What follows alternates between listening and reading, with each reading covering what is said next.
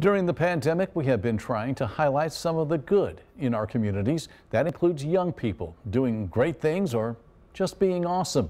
News 3's Jason Hurst introduces us to this week's Awesome Kid.